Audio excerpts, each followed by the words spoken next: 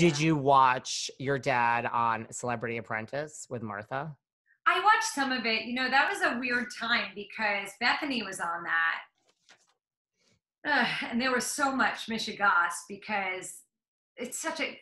So here's how the story goes: that I was assisting my father when they decided to do the show, and so at the time when the contestants are being sort of introduced to the judges or to the whole process, that they were given these like on a key ring, these pictures of each contestant. So my dad didn't know who was going to be on the show, and I'm at my desk going through them, and then look, and I see Bethenny, and I scream.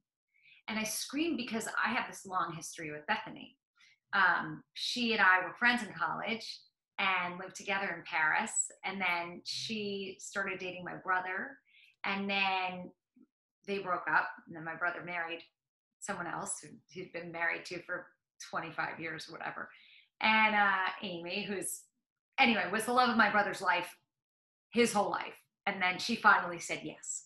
So, but Bethenny and I sort of had this, we never had a falling out from, like, we just drifted like normal people drift in their 20s. So when I turned this thing and there she was, I was like, oh my God, how's that going to work? Because she like went on vacation with my family. Like, how can they have my dad be a judge? Like, how does that all work? So I remember at the time, I was like, oh my God. And I told my dad. And then the way that show worked, it was all very legal, I think you know how reality TV works. They're very careful and very responsible. And so my father knew he could be impartial, which he could. And she was great TV. She was incredible TV. But when she didn't end up winning, she ended up, and there was like a page 6 thing, like saying it was because of me or my kid. All not true. None of it. We had nothing to do with any of the outcome. It was just a weird whatever.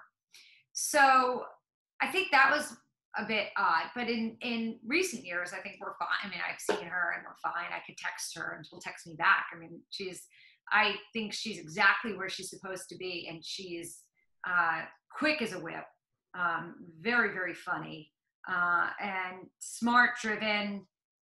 I mean, yeah, I'm thrilled for what she's made of her life.